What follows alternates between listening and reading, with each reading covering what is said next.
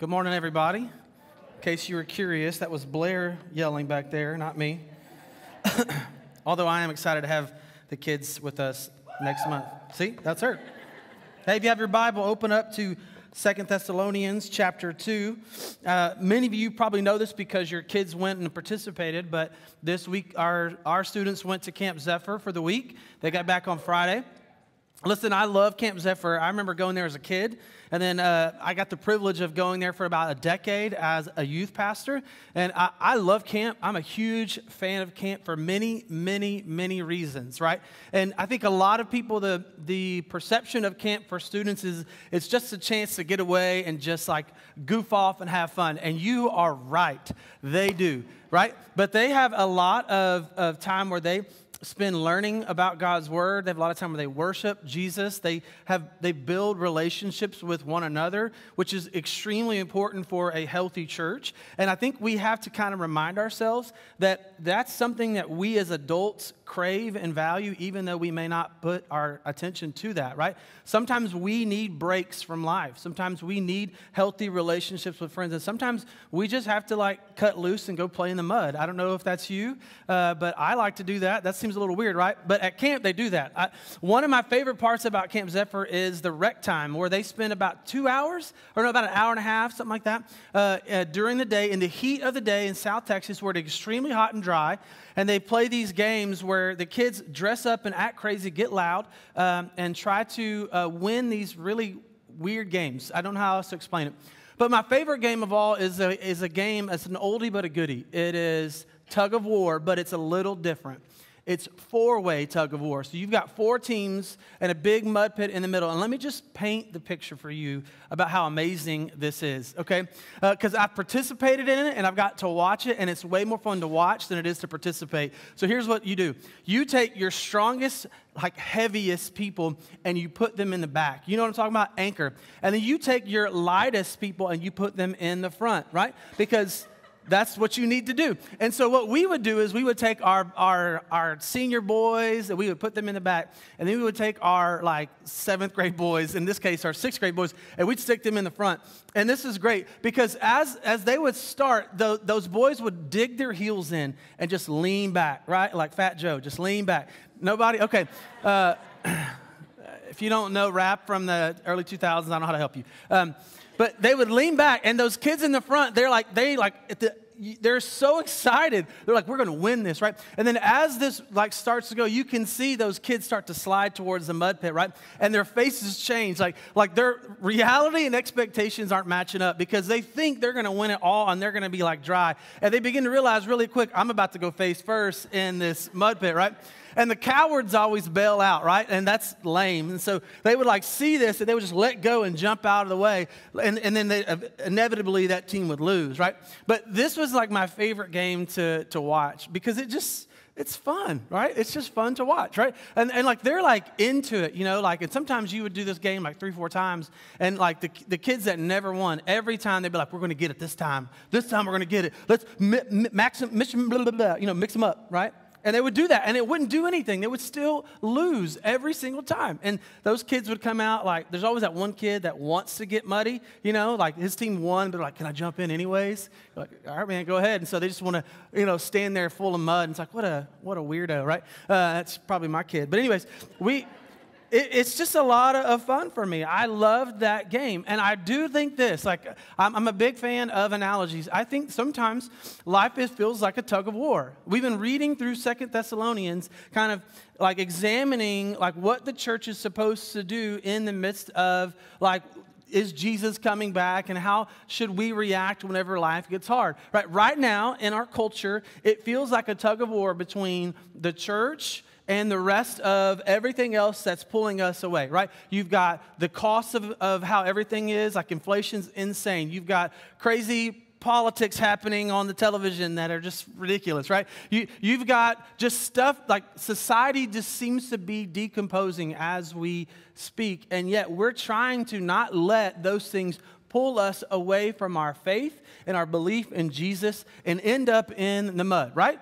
And so this is important for us. There's got to be something that we hold on to that allows us to withstand the pulls of everything else. And the Apostle Paul has been writing to the church, and he tells them, remember the things that we taught you, right? Paul's words are God's words through him for us, and they're written down in the Bible for us. And Paul says, remember the things that you were taught. Remember these things that you have held on to dearly. And so we left last week telling you, like, hey, you need to know why you believe what you believe. You've got to be able to understand those things, and you've got to stick close to the church, because as the world continues to deteriorate, you've got to be close to those things in order to not end up in the mud. And so the question then is this: what are the things that Paul's talking about? Like, what are these things that Paul wants us to hold on to and remember? And I think you're going to find that in today's passage, we're going to find some things that allow us to dig our heels in and grab a hold tightly to, so that we cannot, and so we won't fall into this pit of fear or doubt that comes from all the things that are happening around us. And not just like the end times. Like, there are things that we need to hold on to whenever you get a diagnosis that you weren't expecting, or you lose your job out of nowhere, or you find yourself not getting the things that you've been wanting for a long, long time. And so how do we do this? How do we endure the things around us that try to rob us of our faith and our joy? Are there things that we can focus on and remember? And Paul tells us that. So 2 Thessalonians chapter 2, verse 13 through 17, here's where we go. Paul says this. He says, we ought to thank God always for you, brothers and sisters, loved by the Lord, because from the beginning God has chosen you for salvation through sanctification by the Spirit and through belief in the truth. He called you to this through our gospel, so that you might obtain the glory of our Lord Jesus Christ. So then, brothers and sisters, stand firm. Hold to the traditions that you were taught, whether by what we said or what we wrote. May our Lord Jesus Christ himself and God our Father, who has loved us and given us eternal encouragement and good hope by grace, encourage your hearts and strengthen you in every good work and word. So out of these few verses, I feel like, based off of what's here, there are 4 things that Paul wants us to remember and to hold on to that are going to help us not just endure the difficulties of life, but are also going to give us joy in the midst of trials and struggles, and are going to keep us out of this mud pit that is what the world's becoming. So first one is this, and Paul says it in the very beginning, is that the first thing that we can hold on to is that God loves us. And y'all, I know that's like easy, like sermon stuff right there. Like, people preach this all the time. God loves us. And the truth is, he does. Paul tells us that God loved us before he created us. Before time began, he loved us. His love for you and I was there. And that matters. That matters when you feel like, based off of how bad everything is going, that God's not there. Right? Like when stuff starts to stack up and stack up and stack up, and it's hard, most of us begin to go, God, do you even care? Are you even there? Do you love me? Because if you did, I don't think you would allow this, and this to happen. And Paul says, you are brothers and sisters loved by God. So when things don't turn out the way we want, it's important that we remember not only does God love us, but the love of God is actively pursuing you and I. What does that mean? When Paul talks about God loving us, he's talking about this in the context of those who belong to him, children of God. Not every human being in the world is a child of God. Only those who profess faith in Jesus Christ as Lord and Savior are his children. And so when he's talking to the church, he's talking to Christians, he's saying, you, those who have been saved by Jesus, he loves you. And he's loved you from before you were even created. And that's important for us, because what that tells us is this, is that God's love is actively pursuing you before you were born to save you from your rebellion towards him. We have to remember that when we choose to sin, when we choose to go different from the path that God has for us, however great or small that may be, that is active rebellion against the Creator. And God has every right to punish those who are rebellious towards him. I know that seems kind of scary, but this is the truth. And here's why that's important. To know That in spite of our rebellion towards God, he's actively chasing us, shows how much he loves us. Like, as parents, we grasp and understand this concept. When our kids act the fool and you want to spank them or hit them with a belt or I don't know, some of y'all put them in timeout, whatever you want to do, right? That doesn't work for my kids, right? You love them even though you gotta punish them at times, right? And the kids don't see that, right? Whenever they're in trouble, they're like, you don't love me, you hate me so much, you took my phone away, and you grounded me, and I'm like, be quiet, you know. Is that just my house? No. The love of God is there. No matter how much our kids disappoint us, we still want them to know that we love them. We still want them to have a relationship with us, and that's how God is with us. Paul says this a lot in the scriptures. He even wrote it in Ephesians chapter 2. He says this, but God, who is rich in mercy, because of his great love that he had for us, he made us alive with Christ, even though we were dead in our trespasses. You are saved by grace. Like, the love of God is active because he's chasing us down and making us his children. That's a big thing to hold on to. We have to remind ourselves over and over and over and over again that God's love for us is real and it's there. But it's only for those who've trusted in Jesus. And that's another part of the piece of the puzzle that's going to be kind of hard to chew on. But we have to understand this, that all of those who are rebellious against God deserve the punishment of God for their rebellion. And yet God steps in out of his love and makes a way for us to be forgiven. And he takes the punishment upon his son so that we don't have to. Listen, the work of God in our life starts long before we're born. Paul says that here. That the love of God began before we were created. And that's important when we look at the next one. And it is this. The second point that I think is important for us to hold on to is this, is that when life gets hard, we remind ourselves that God loves us. It's the second point is this, is that we have been chosen by God. Now, listen, this is a controversial topic. But Paul sees this idea of being chosen by God over and over again. And it's a comfort and it's a joy and a blessing. So we need to talk about this. He says in verse 13, from the beginning, God has chosen you for salvation through sanctification by the Spirit and through belief in the truth. So there's a reason why we as a church, we make a point to go through books of the Bible verse by verse in chunks so that we have an understanding of it. And the reason for that is so we don't avoid difficult topics and difficult scriptures that are hard for us to kind of chew on. And this is one of those that tends to be really kind of controversial where people fall on different places in the church and they want to ask the question about this. Is being chosen by God to be saved a biblical concept? Because I've been told that that's not. And I'm here to tell you the answer is yes. Yes. I've got proof. In Genesis, there's a story about two brothers named Jacob and Esau. Maybe you know the story well, or maybe you don't, but here's how it goes. Jacob steals his brother Esau's birthright, and eventually he runs away. Yet the Bible tells us in Malachi that God said that he loved Jacob and Esau he hated. That seems weird, right? I thought God's a God of love. How can he hate?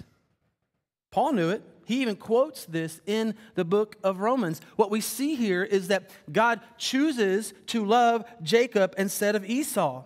When we look at the Old Testament, we see this, that God chose the Israelites as his people, not the other way around. He said, I'm going to choose you, and I'm going to choose to love you. We see this in Deuteronomy chapter 7, verses 6 and 8. For you are a holy people belonging to the Lord your God. The Lord your God has chosen you to be his own possession out of all the peoples on the face of the earth. The Lord had his heart set on you, and he chose you, not because you were numerous than all the peoples, for you were the fewest of all the peoples, but because the Lord loved you and kept the oath he swore to your ancestors. He brought you out with a strong hand and redeemed you from the place of slavery, from the power of Pharaoh, king of Egypt. God chose Israel to be his people, not because they were a great nation, but because through that nation, his name would be made great. Like when you choose a great nation as your people, It's easy for the people to go, well, that God's really not that big a deal because look how great we are. And so God knew and he chose Israel, the lowest of the nations, to make his name great. So it wouldn't be about the Israelites. It would be about him. But yet God chose them. We also see in the Old Testament, as we're reading that passage, that God chose Moses to free the people from captivity. I mean, there's lots of stories in the Old Testament that we could point out and show you this, but we can even see this in the New Testament because Jesus picked his disciples one by one, and he even told them in John chapter 15, he said, look, don't get mistaken. He says, don't get it twisted. I chose you. You didn't choose me. That's paraphrased, but you can find it in John 15. And that's what Jesus told them.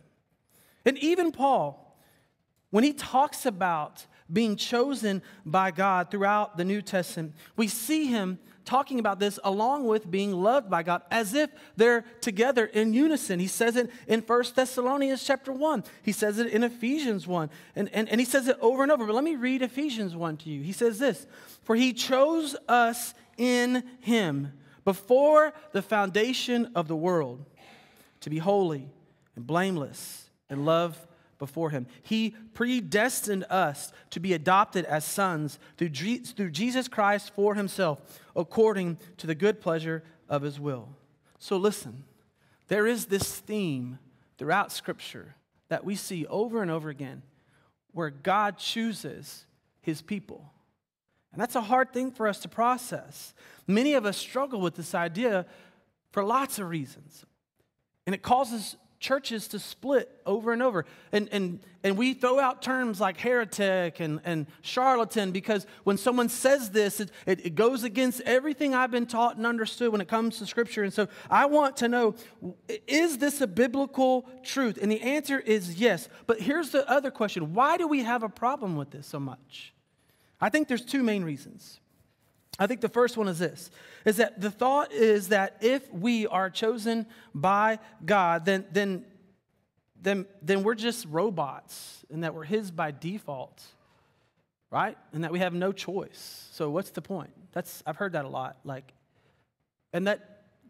We struggle with that. The second point is this, and this is the biggest one, is that if God chooses certain people to be his children, does that mean that he is inevitably choosing other people to go to hell? That doesn't sound like a God of love, Colby. And these are supposed to be points that we hold on to. This is supposed to be the things that we dig our heels into when life gets hard to remind ourselves about how God is good and how he cares for us. And you're telling me that this God who chose me chose others not to be his? That doesn't seem very right and very fair. And so I want to address it, because it's important to talk about it. So let's do one by one. The biggest one, the one that we just talked about. If God chooses people to be his children, does that mean he's choosing to send people to hell? So let's step out of that and let's step over here, okay? Pause. If what the Bible says about sin is true, then that means this. Every person who sins, whether it the greatest sin you could ever imagine or the smallest sin that you could think of, if what the Bible says about sin is true, then we all who have sinned will face death, destruction, and punishment from God, and rightfully so. To sin is to reject the things that God has said for us. It is the creature telling the Creator, I know better than you, and I'm going to spit in your face when I do what I want because my way is better than yours. And the Bible says that God justifiably has the right to punish us for our sins. And the truth is this, is that as much as we don't like that, the punishment that we receive is eternal separation and damnation from God forever. That's the place that we call hell. And so if every person who has sinned is justifiably going to receive that, that means that we're all destined for hell. Yet the Bible says that God steps in and he saves some. He saves people by Jesus' death on the cross. When we choose to sin, that's our responsibility. And every person that chooses to sin is destined to hell without the interference of God in our lives. God has no reason and doesn't have to interfere with our with our sin and what we're doing because he's God. He doesn't have to. And so the question then should not be, why does God send some to hell? The better question would be, why does God save any at all? If everything that we do is driven by our desires, if we sin one time by our desires that go in direct opposition of what God has taught, God has no reason, he's not obligated to save us and forgive us. He's not. What right do I, as a creature, have to tell the Creator how things ought to be? Right? Like when our children come to us and go, look, Mom, Daddy, here's how it's going to be. I just want you to know. You're going to give me $100 a week. I want that new iPhone. And I'm not going to have any phone limits on that phone, okay? I'm going to have it all night. I'm going to get to go where I want and do what I want. And as long as you say yes, I'll be nice to you. Sometimes I'll come home and eat dinner with you. We'll see how it goes. And maybe, just maybe, when I feel like it, I'll throw up a couple pictures of you on my social media just to let people know how much I love you, right? Y'all laughing because you know how dumb that is. But that's how we are with God all the time. Look, I'll give you props and I'll give you praise as long as you give me what I need and what I want. And that's how we treat God. What right do we have as the creature to tell the Creator how it's going to be? We don't. And so the thing that we need to remember is that God is good and he has loved us from before we were created. And before we were created, God chose to save, period. He doesn't have to, yet he chose to. And that's what makes God so great, is that he has no obligation, no right to do anything that we want, yet he chooses to. The second thing that we need to talk about is this idea of choice. Don't I have a choice? I mean, I chose to trust in Jesus, right? I chose to see that God is good and that Jesus is my eternal Savior. So you're telling me that I had no choice in the matter? Well, let's talk about that for a second. The thing that we need to pay attention to is this. Sometimes in our minds, we have a hard time recognizing what is being said about God in the Scriptures. So let's talk about this. When the Bible says that God from the beginning chose to intervene in our lives and save us, that doesn't mean that you and I don't make choices. Like some of you woke up today and you chose to have 1 cup of coffee instead of 2. Good for you, right? You're not as jittery as I am, right? Some of you chose to leave your kids at home because it wasn't worth the fight. You know what I mean? Like, nope, okay. We choose all the time. But when it comes to salvation, the Bible says that God chose to intervene in our lives long before we made the decision to trust in Christ. And so while you may have said, yes, Jesus, I'm choosing to believe that you are God and I'm choosing to follow you and give you my life, long before that, God intervened in our life and he pointed us towards people and places that helped us hear the gospel, to see the reality of our sin and that there is a Savior. Listen, when we talk about our choices and our free will and all these things, the Bible says that outside of any interference of God, we will always choose what makes us happy, what makes us feel good. It's called selfishness. When we talk about this idea of making choices and free will, it's always generated out of this desire to have my ability to do what I want and I'm not letting go. And what I tell people is that, yeah, you have the right to make any choices you want. You do it all the time. But outside of any interference of God, you will always choose sin, which will always lead you to hell. And Paul says that in the Scriptures over and over again, that no man seeks after God, not one. Nobody.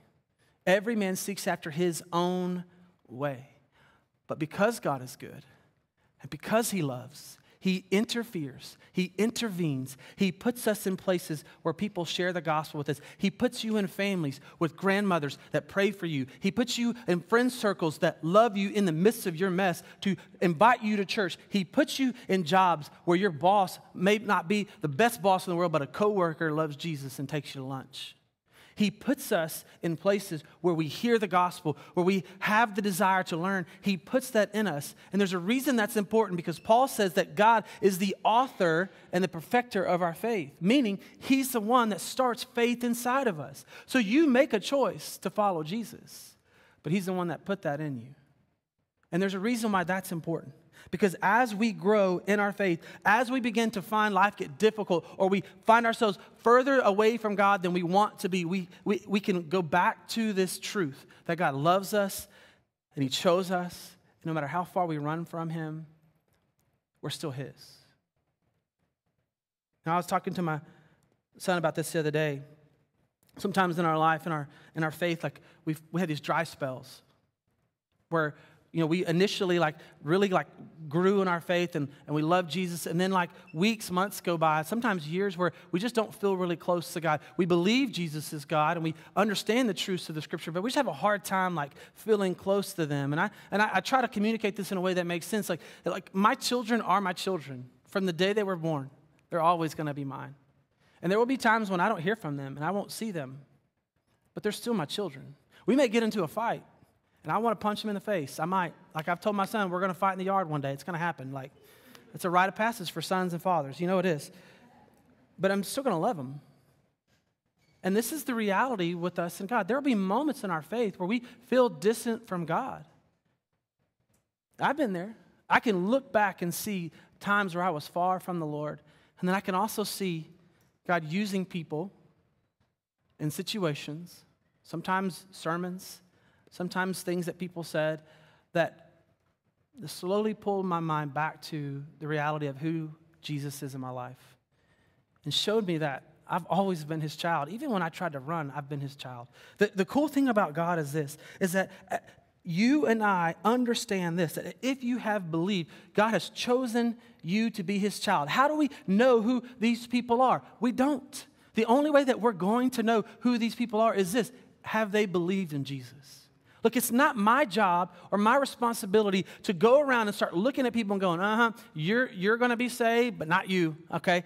You've been chosen, maybe. We'll come back to you, right? That's not our job. I don't know who God has chosen to be His children. But I can tell you this, it's my job to go and tell every person I can and let Him sort that out.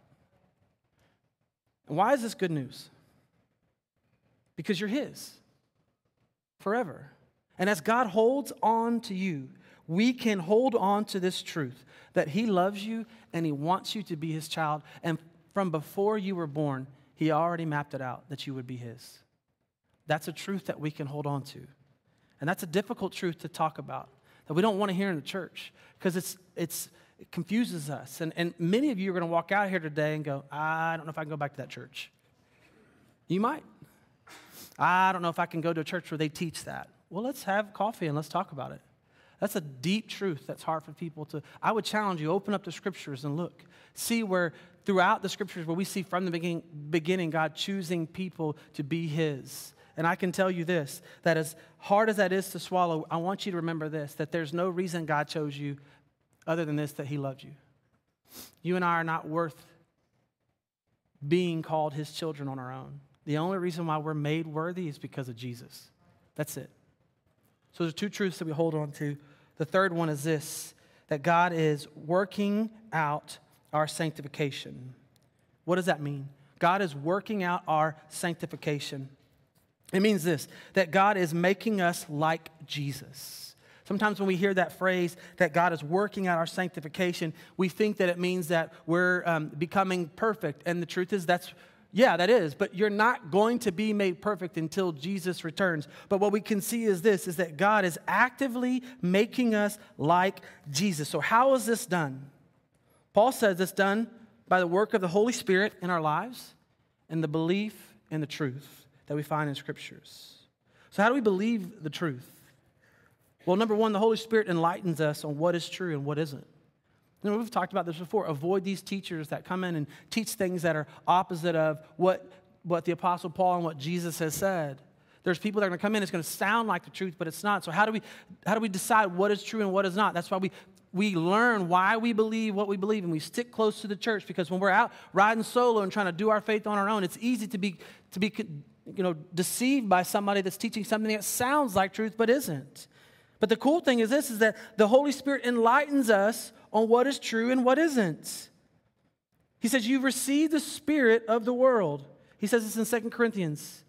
But the Spirit who comes from God so that we may understand what has been freely given to us by God. We also speak these things not in words taught by human wisdom, but in those taught by the Spirit, explaining spiritual things to spiritual people. But the person without the Spirit does not receive what comes from God, because it is foolishness to him. He is not able to understand it, since it is evaluated spiritually. The spiritual person, however, can evaluate everything, and yet he himself cannot be evaluated by anyone. What is Paul saying? He's saying this, that those who are believers in Christ have received the Holy Spirit, and because of the Holy Spirit in our lives, we are enlightened to the truths that God has for us, and those who are not in Christ won't be. I mean, isn't it comforting knowing that not only God loves you and that He has chosen to save you, but He has given you His Spirit to help you know what is right and what is wrong, and to help you do what is right so that you can honor Him and avoid sin. Look, I'll be honest with you. Like, the longer I follow Jesus, I thought that it would be easier to follow Jesus. Like, get through the difficult stuff and then get in this kind of coast, right? But the longer I follow Jesus, the harder it is for me to follow Jesus. Maybe that's just me. And there are days whenever I wake up and I look at my life and I go, I don't feel like I look any more like Jesus now than I did years ago. In fact, I feel like I look like Jesus less. I mean, I'm going to church, I'm reading my Bible, I'm trying to avoid the things that I should avoid and do the things that I should do. But I have to remind myself over and over again that it's a work of the Holy Spirit in my life. He's the one making me like Jesus, not my effort and my ability and all the good things I do. And so whenever there comes a point when you find yourself just kind of going, man, I don't know if I'm doing this whole like Christianity thing right, isn't it comforting to know that the Holy Spirit is in your life and He's actively helping you see what it's like to just not just follow Jesus, but become like Jesus? So these are three things that Paul tells us that we can hold on to. And the last one is this, is that there is a future glory that God has for us. Listen, if these things that we've talked about don't encourage you, I want you to remember this, that God saved you and He's making you like Jesus for a purpose. He's making you perfect for a purpose. And you want to know what that is? It's so that you can get Jesus forever. Like we have to understand that's the end goal. I think we have painted a picture of heaven that is so great that often we make heaven look better than Jesus. I know that seems crazy, but think about it. For years we have taught, man, if you don't get Jesus, you're going to hell. Don't you want to go to heaven where the streets are gold and you get a mansion and it's crystal sea, right? And I remember as a youth pastor, when I was a youth, my youth pastor would be like, man, imagine heaven like your heaven, like chocolate milk swimming pools and stuff. And I'd be like, what? Like, that's weird. Like, we're trying to make like heaven custom to us so we can go, oh, I want that. But Paul says in verse 14 that the whole purpose of you getting Jesus and holding on to your salvation and being sanctified by the Holy Spirit is so that you can get Jesus. He says, look, He called you to this through our gospel. Why? So that you might obtain the glory of our Lord Jesus Christ. Like, heaven is great because Jesus is there. That's where God dwells. And there will come a day whenever we get to spend eternity with God. And I don't care wherever that is, the goal and the end goal, the prize at the end of this life is not heaven, it's God. We get Him. And that's the goal that we ought to set our minds on. So when everything is over here, the hardships and the letdowns, the disappointments, the struggles, everything that we hate to deal with, rejections and all that stuff, when it's all gone, the Bible says that we get Jesus. We get a new life. We get a new name. We get to spend forever with Him, where everything is as it should be. And for eternity, we worship Him for who He is and what He's done. His goodness, His work, how He's made us all new. We get that. We get a place where there's no suffering and there's no pain and there's no struggles. Nothing lets us down there. And we call it heaven. And knowing that awaits us ought to help us when life gets hard. We have these things to hold on to. And Paul says these are things that you need to have a firm grip on. when you're about to be pulled into the mud pit of all the struggles that's in front of you, he says, dig your heels in on these truths. Grab tightly to these things as if it's a rope that you don't want to let go of. And he says, not only does that help you with your struggles, but he says there's a purpose behind it. He says there's a purpose behind it. He says, may our Lord Jesus Christ himself and God our Father, who's loved us and given us eternal encouragement and good hope by grace, encourage your hearts and strengthen you in every good work and word. Look, we have taught that these are the things that we hold on to so that we can endure hardships. But Paul says not only does it help you do that, but it helps you continue on doing the work that he's called you to. Did you know that God has given you a task as a Christian? Every Christian has a job to do. Like, it's not just to have kids and go to work. We have jobs as Christians, all of us, and that is to tell people about Jesus. And it's hard to do that in a culture that's against Jesus. And so I want you to remember that the work that Jesus has done for us, these truths about God and how he loves us and how he's chosen us and how he's making us like him, how he's given us the Holy Spirit so that we can become like him, and how he's got a future glory waiting for us. These are the things that not only drive us to get up every day and keep going, but these are the things that we share with others. This is how people hear the gospel. So we have reasons to be thankful and hopeful in the worst situations of life. But we also have reasons to share the hope that we have with others. And these are here. And so the challenge for you today, man, I don't know. I've been racking my brain on what that is. I don't know. Maybe you're like me, you know these things to be true. And it just takes a while to set in and make sense. I would say this. I would ask you to go home today and ask the Lord to help you understand the truths that we've talked about. And ask the Lord to help you see where you're lacking in understanding and in application. Because sometimes it's easy for us to get wrapped up in, I don't understand, and it causes us to stop following Christ. But the Holy Spirit's the one that helps us understand. And so I don't know what that looks like for you. I'm sure many of you are going to struggle with these things, and I'll get phone calls and emails, and I'm okay with that. Let's wrestle with these together. My challenge to you would be this: don't run from the church. Don't run from Jesus. When things like this are hard to understand, or when life is difficult and you've got these things in your hand, don't let go. Even though you don't fully understand, don't let go. Trust what God has done in your life and stick close to the church. Let's pray. Lord, thank you for your truth. Thank you, God, that you love us, that you've given us Jesus. Thank you, Father, that you will never leave us or forsake us. No matter how hard things are, no matter how confusing some of these things may be, Lord, I pray that you would help us to remember that you love us. From before we were born, you loved us, and that you're not going to let us go. So thank you, Lord. We love you.